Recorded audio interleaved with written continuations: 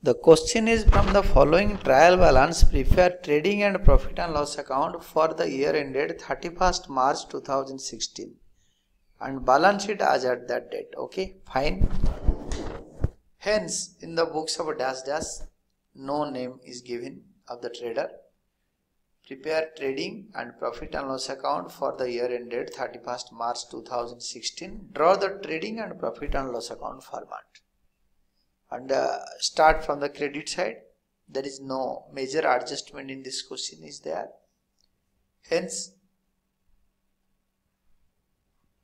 we have to start from the credit side, that by sales rupees 4,79,760 less returns, that is rupees 1,800.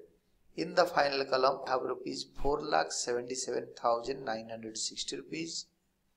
By closing stock rupees 15,270.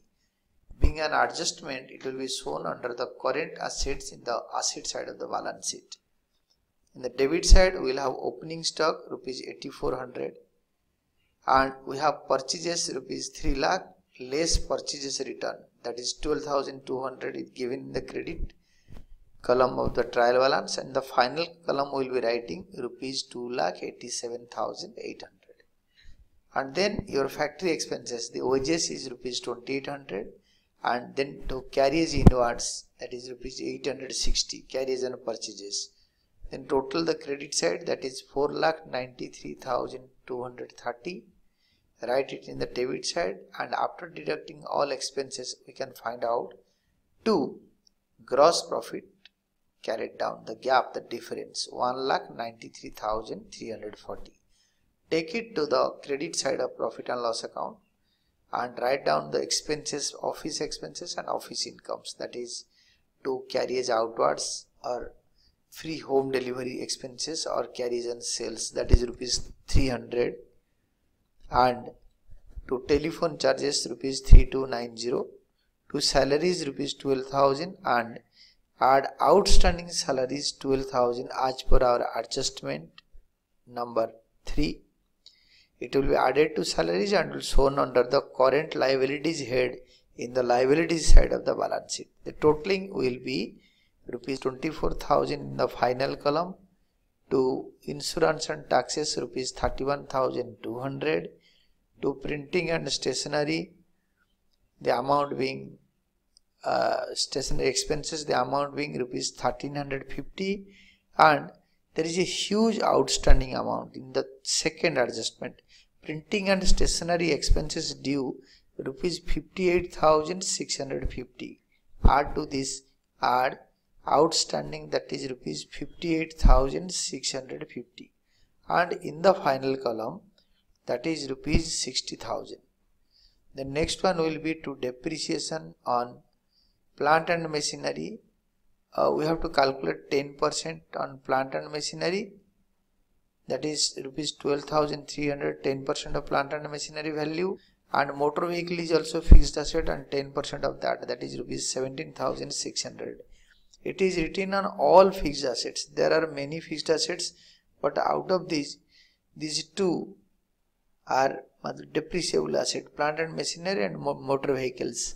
And they have told excluding building is also depreciable, but they have told no depreciation will be charged in the question. Hence we have not charged depreciation. The totaling is for depreciation is rupees 29,900, and total the credit side, that is rupees 1,93,340. Write it down in the debit column and find out the gap, the difference to net profit carried down, that is rupees 44,650 rupees. And then our balance sheet. In the balance sheet as at 31st March 2016, we'll having these assets. This 201 is not to be written. As we have to start from the asset side after drawing the format. First one is our current asset. Under this we will have cash in hand rupees 3,000. Then closing stock rupees 15,270 rupees. Then sundry debtors rupees 80,000. No provision for bad debt is there. And then fixed assets, plant and machinery rupees 1,23,000 less depreciation 10%, that is rupees 2,300. In the final column we will have rupees 1,10,700. The next one is motor vehicles, that is rupees 1,76,000 less depreciation 10%, that is 17,600, and in the final column we will have rupees 1,58,400. Then building is there, that is rupees 3,80,000, and the totaling is rupees 7,47,370. And in the liabilities column we will have current liabilities, that is creditors rupees 11,870, outstanding salary, that is rupees 12,000, outstanding printing and expenses, that is rupees 58,650. Then long-term liability and capital, our bank loan is rupees 33,700 rupees. Then capital is rupees 5,90,000. Out of this we have to deduct less drawings rupees 3,500, add net profit, that is rupees 44,650. In the final column we will have rupees 6,31,150, and the totaling will be 7,47,370 rupees, and this is the final answer.